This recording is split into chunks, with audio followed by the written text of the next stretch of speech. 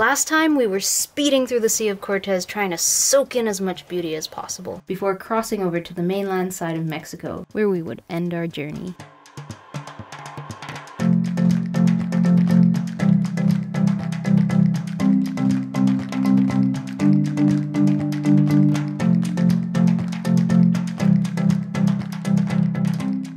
We woke up next to many cacti and caves. We had anchored precariously in the dark with the engine's fuel line getting clogged, and there were many odd smells and shadows surrounding the boat.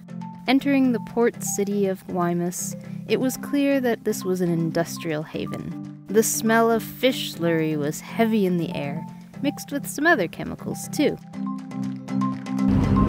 That's super interesting about geology.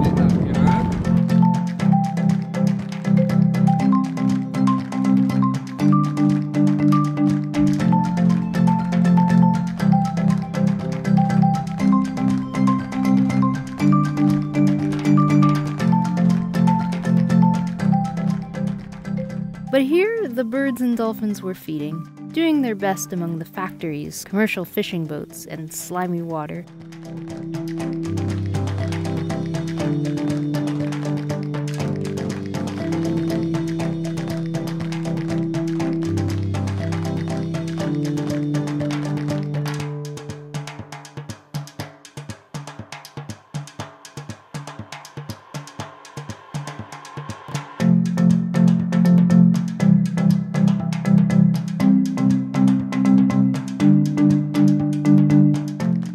Looking for the government marina, Marina Fonatur, which would allow us to shower, sleep, and drink some margaritas in town before having to complete one last task of getting the boat through the shallows and into her cradle on land.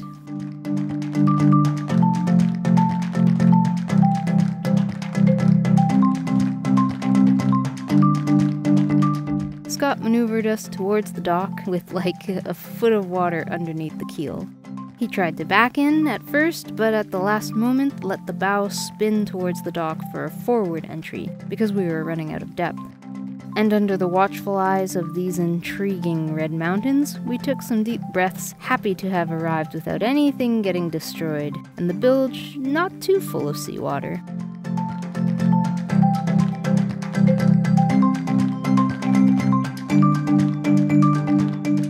Now we would have a chance to walk on land a bit, take a look at the town that Robbie and I had never seen before, and speak with the other boaties about marinas, boatyards, and marine supply stores.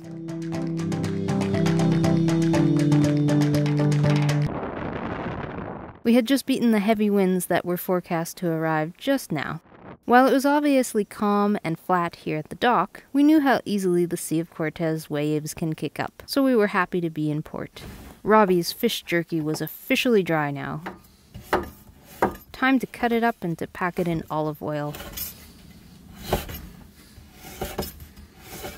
We had a couple of spice and olive jars left over from the trip. I also want to try one with just leaving them whole or shredding them instead. Once the fish was sliced and jarred, it was easy to see the beautiful birefringence, or rainbow light, coming off the muscle fibers.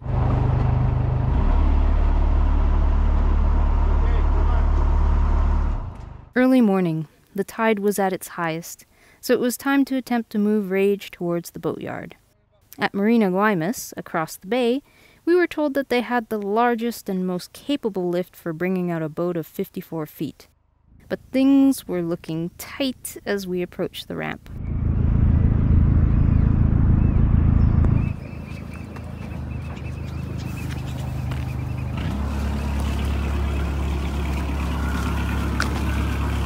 Fits.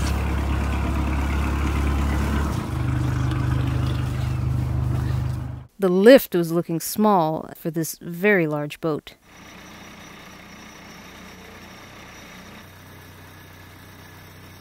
But the boatyard crew assured us that they would get her done.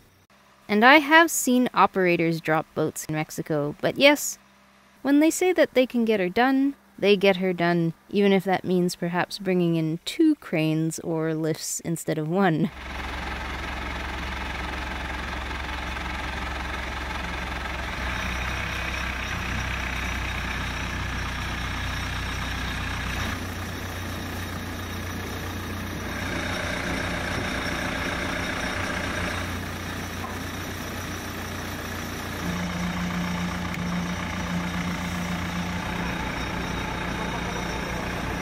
They balanced the boat precariously over the red dusty land and tiptoed her across the yard while everyone held their breath.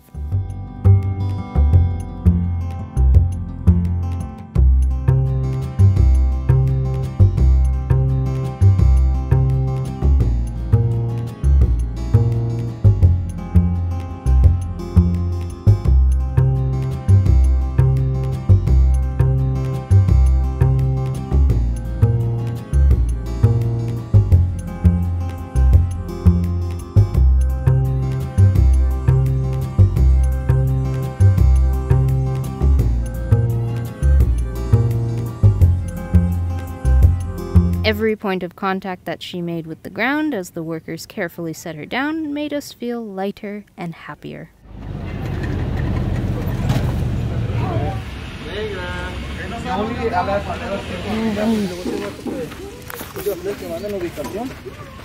Seasons. Well, that'll be after we have it all fixed up. Flowers for you. Oh, baby.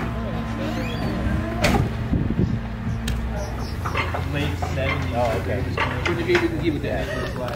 Once she was all propped up, it was time to tuck her in for a summer nap. The troublesome galley seacock would just not uncease. Scott ended up having to saw it off, and we plugged up the hole in the hull with a plastic bung.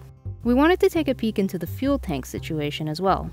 It soon became clear that more access ports or widening the access port would help clean out that fuel tank better.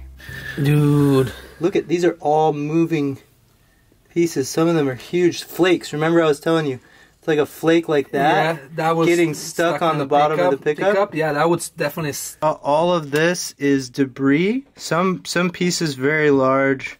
Like look at this one. I'm gonna move here. You can point the light a little more sideways. Yeah, there you go. You see that? You see that piece? Yeah. That's one of about 30 or more flakes that's large enough to even just cover the pickup completely. And all of this little dark stuff here, that's all just fine, you know, dusty rust. After cleaning and removing all drinks and food from the boat, it was time to party and to push off.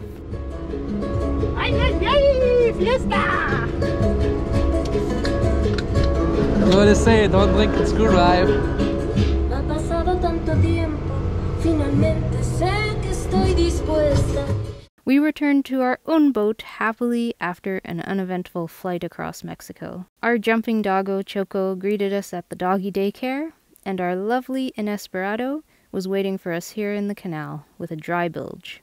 Back to normal life, lugging jerry cans of water for cleaning, cooking, and bathing across the neighborhood, because although they constructed a dock right next to where we are, there is no running fresh water nearby. Our friend lets us take the tap water from his property.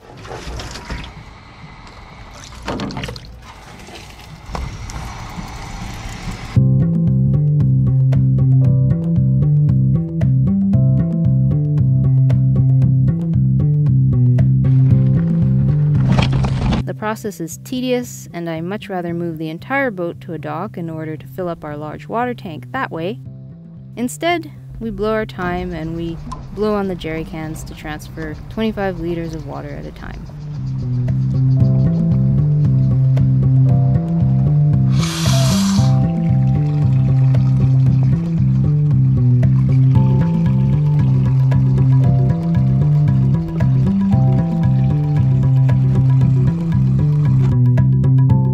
There were many small projects waiting for us here on the boat, like replacing the vented loop that is part of our plumbing in the head, as it was leaking from its top. I ended up only swapping the little top off to replace the whole thing later perhaps when we haul out, because the small little rubber piece inside was the only problem. Normal life for me means getting back into a routine where I can begin the day with a little mindful meditation and bodyweight exercises, which was made a lot easier recently when our viewer sent over a recycled wetsuit yoga mat. With hot, sunny, shadeless conditions and about 1,000 construction workers pouring in around the boat, I exercise inside. The mat turns the floor into my very own little workout studio. And then there was the engine. With some thread sealing tape, I started piecing together the cooling system with hoses, connections, and couplers. Parts of the engine needed to be bolted back on, but several gaskets did not fit despite being sold for our model of engine.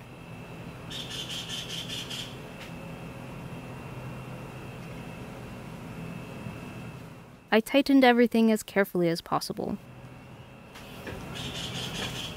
When it came time to test opening the seacock, the water intake for the engine's cooling system, Robbie became involved. Sketchy ass opening of the seacock. Mm-hmm. Super sketchy. Like if you can open and close it. Mm-hmm. He advised that our raw water strainer should be right at the water line of the boat, so that it can easily be opened and cleaned out when needed. For now, we decided to temporarily tie the strainer to the engine compartment wall until we rebuild and soundproof the area a little better. Now we just had to connect together the tail end portion of our engine.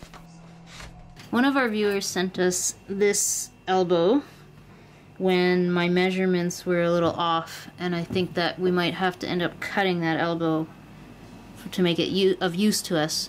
It's the right size to couple between our exhaust elbow and the muffler. What's it called? Not a muffler. The water lock. You guys don't want to know how sharp this knife is. You know those commercials where they cut shoes and stuff to demonstrate how shockingly sharp the knife is? We're getting somewhere here. We've got our exhaust elbow, and that's attaching to the water lock. Yes! And after consulting with Robbie about missing gaskets, he suggested using Gasket Maker, which was available at the local automotive shop. I only realized later that the tube came with a nozzle for applying it more easily, but it spread on well enough.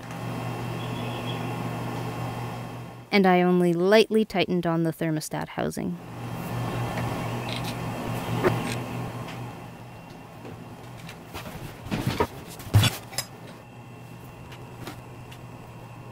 "24 hours later, I came back and tightened the piece on once more. And I could visibly see the gasket material showing a nice little cushy seal. I had been waiting for some time for an impeller to arrive by mail. Although we have about 8 or more spare impellers knocking around, we did not have this particular size.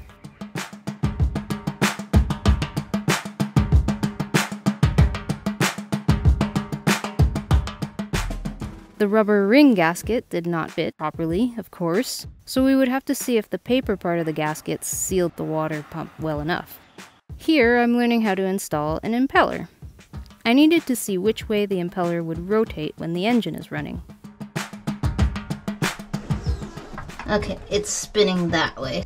Robbie suggested using a zip tie to crunch the flaps into the right direction before stuffing it into place.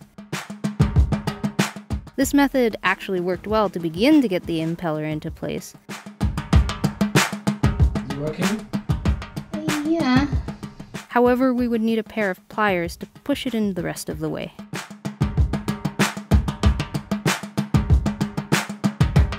It's halfway in.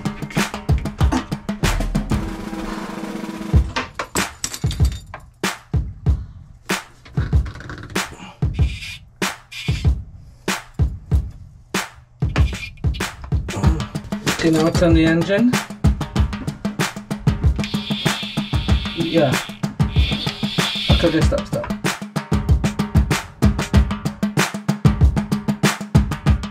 We wanted to make sure that the fluids were topped off before running the engine. Coolant into the heat exchanger, and quite a bit of oil was missing as well.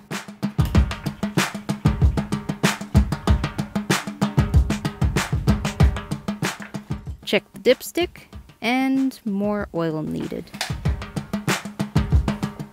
We opened up the seacock, started the fuel flowing with a small jerry can of diesel, and let her rip.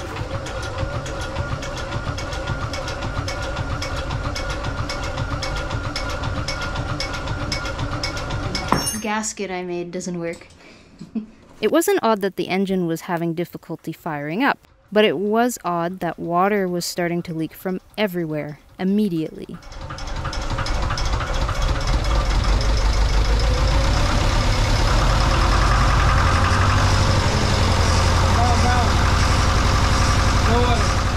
Water was spewing out from everywhere, and with immense pressure.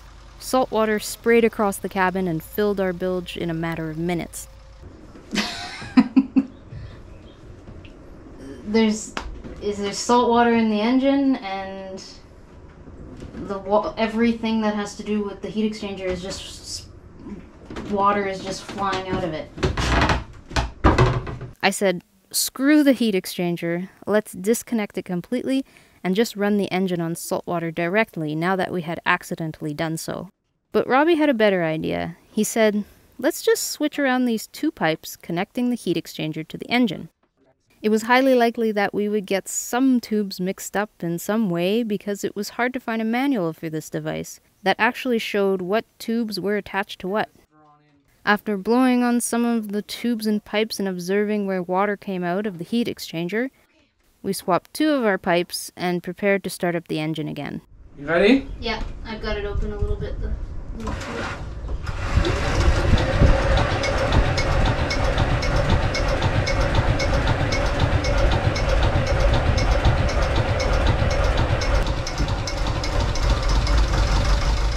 I had a better idea about how to throttle the engine up and down this time, and started tightening leaky connections. See the water outside?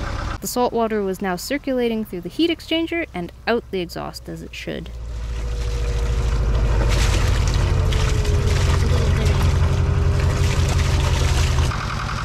After a couple of minutes of running, the belt looked stable enough, and we could touch the engine. It didn't seem too hot. Now we just had to make another leap and attach the engine to the propeller shaft so that the engine could actually propel us somewhere. But that's another story. Join us next time.